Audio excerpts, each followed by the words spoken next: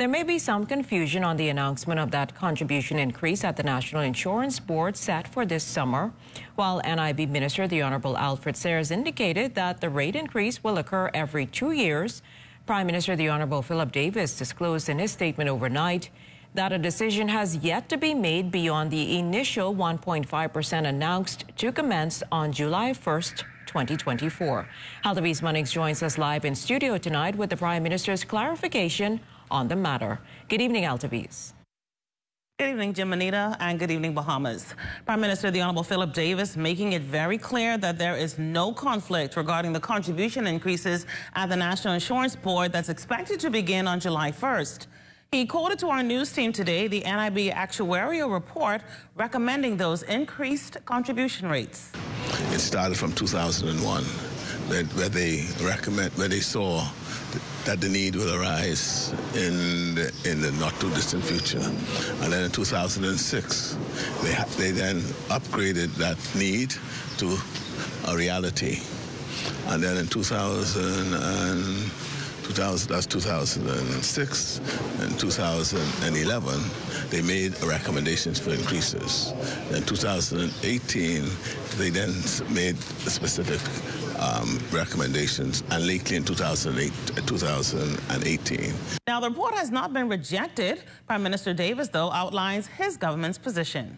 We need to find efficiencies. We need to look at how we could improve the cost effectiveness of national insurance so as not to put any further burden on our people. And in the context of the times, Prime Minister Davis determined the government's position in 2023. In regard to the state of national insurance, we indicated that we will we gave sufficient notice, 1 year notice, that beginning July 2024, we'll put a 1.5% increase increase in contributions. Now, the recommendation has been that every 2 years we should do the same thing.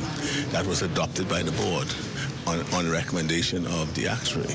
And here's the next step for government regarding NIB operations.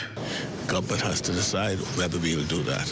The board had been, over the last year, to come up with initiatives to streamline operations related to costs, to look at how they would realign their assets to get better revenues, to look at collection efforts, to determine what those initiatives will yield.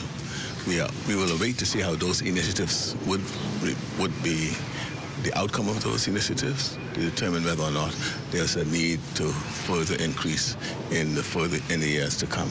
As for now, here's the Prime Minister's word regarding NIB contribution increases. There's no commitment to any further increases until we are able to see the outcomes of the new initiatives that the board say that they'll be putting in place to bring some efficiencies and cost savings to the operations of NIB. And that's my position.